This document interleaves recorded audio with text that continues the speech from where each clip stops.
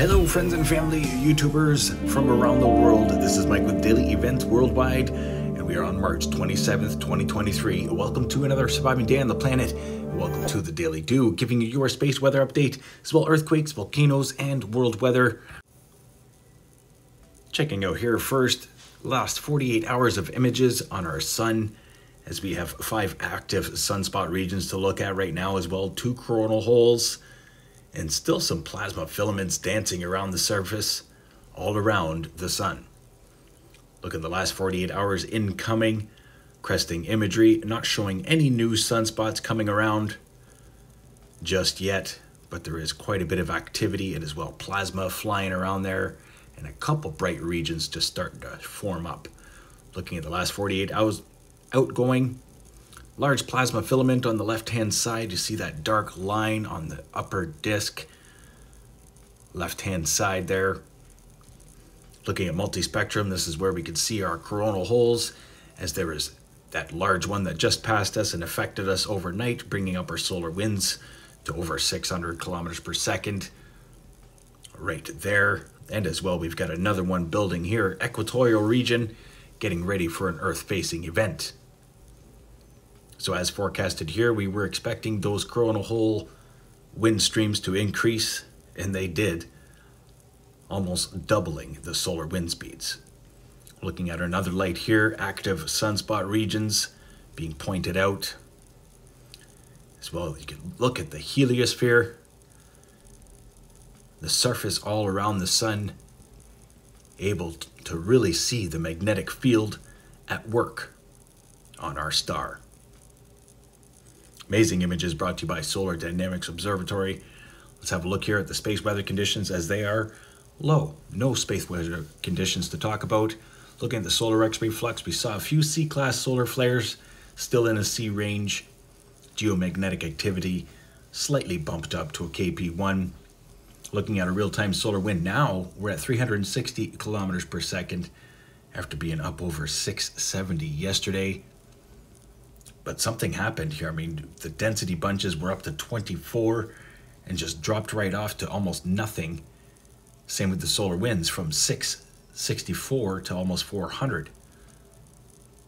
Looking at our geospace magnetosphere cut planes, this is our pressure. We were looking at this map yesterday. It looked quite different when we were showing the solar winds pounding our magnetosphere. Having a look here at the solar winds in action. As you can see, we're getting a lot of energy from the backside of our planet right now. ISPWA Space Prediction Spiral showing most latest CME taking off towards Parker Solar Probe. We're expecting some space weather here towards the end of the month, 30th into the 31st. Looking at LASCO 3, showing the last 48 hours of energy taking off from our sun, and not much has been thwarted our way.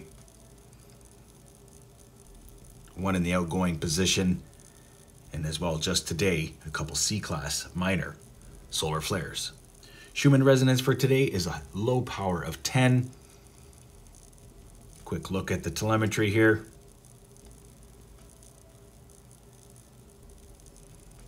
Quality of 11.2, frequency of 8.12. Power of 13. Now let's get to earthquakes past 24 hours, as it's been pretty quiet, but we did have a pretty concerning earthquake that happened in Tonga region. We'll get to that in just a moment. We're going to start out here in North America. As we were watching and expecting some activity up into the Cascades towards Juan de Fuca, saw a couple minor earthquakes there. Mexico, Bend in Oregon, saw 4.0 magnitude today. As well, Hawaii.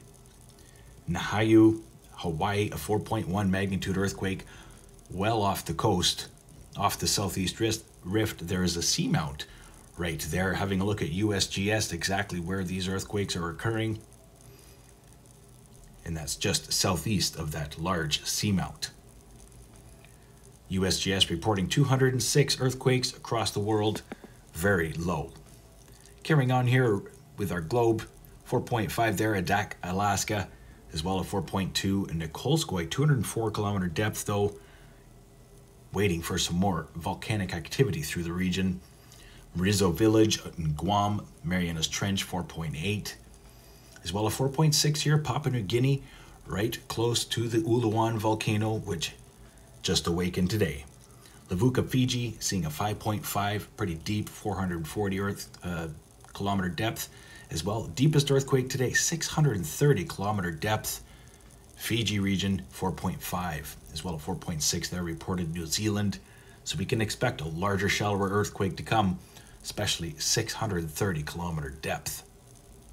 Earthquakes continuing on in Turkey, and as well a pretty rare earthquake here, Lake Edward region, Africa, the Congo region, 4.9 magnitude. Looking over South America, most recent 4.7 there, South Chile rise, as well northward to Peru with the 4.3. Expecting some activity through the central regions of America and up into Mexico.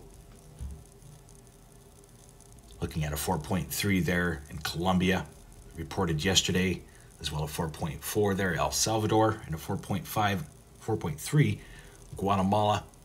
Santa Maria volcano was very active today. Amongst the 47 that are active and erupting across the planet, now including Ulawun, that is 48. This is a quick glance at the last 7 days for earthquakes around the world, as things have really quieted down over the past 48 hours. Expecting something to give, especially now that all that pressure is off of our planet from the coronal hole wind streams. Let's have a look at the Pacific Disaster Center, showing the most recent satellite imagery from around the world, as well as sharing the most recent volcanoes getting updated. We had some pretty wild weather across southeastern and Gulf states. Thoughts and prayers going out to everybody there. We got the Ulawun volcano, Papua New Guinea, which was put onto orange level alert today as it erupted. As well, we've got Santa Maria in Guatemala, Semeru in Indonesia, Sabancaya in Peru, Fuego in Guatemala, Popo in Mexico, Krakatoa, Indonesia. Yet again, that's been off and on the last couple months. Era in Japan, Swiss and Najima in Japan, Cotopaxi in Ecuador, Shivlich in Russia, as well Luatolo in Indonesia. So that's about 13 volcanoes getting updated today, all in the last 15 hours. Having a look here, satellite imagery, this is where we saw most of that severe weather across Alabama and eastward through Georgia and up into the Carolinas. Thoughts and prayers going out to everybody affected. Overlooking the Pacific Ocean, Southeast Asia. Pretty vigorous system heading up into Kamchatka right now, set to bring blizzard-like conditions. As well, a tightly whipped low-pressure system scooting down the west coast of the United States right now, set to bring in some wind and moisture. Overlooking the rest of the world, Europe, Africa, very large low-pressure system in the North Atlantic forecasted here, still raging northward and bringing in waves of moisture all across Europe. Having a look at the windy forecast model, showing the low-pressure systems there, as that does not break down until Wednesday into Thursday. Iceland's going to start to see some really strong winds, and then all of these systems are going to start pouring into the United Kingdom.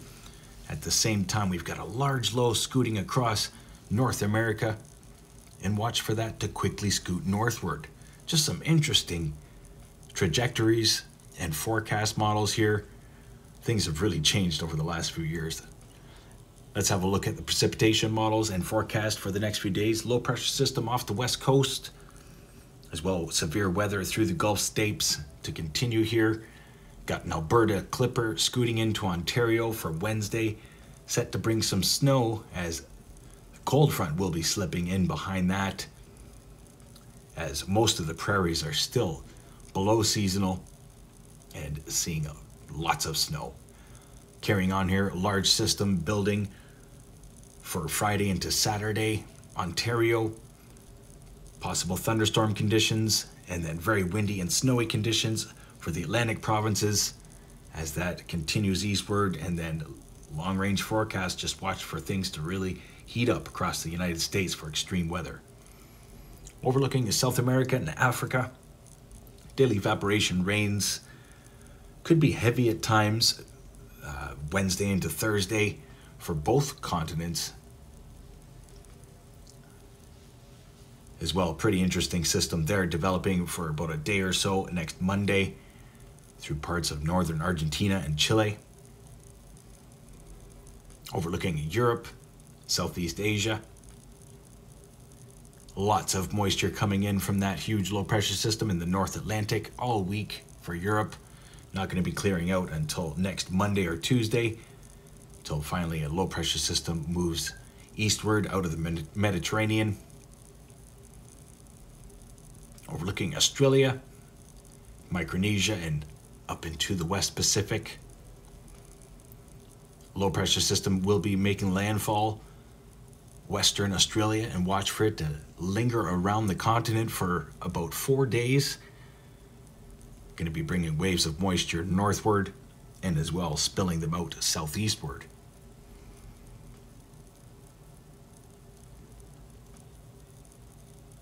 As well, we've got stormy conditions that will be brewing just north of Hawaii. Watch for high surf and rains for the west coast. Much love, everybody. Stay aware and prepared. Stay young and have fun. And get your daily due. Bye-bye now. If you enjoyed today's video, please hit that like button, subscribe, share with your friends and family from across the world.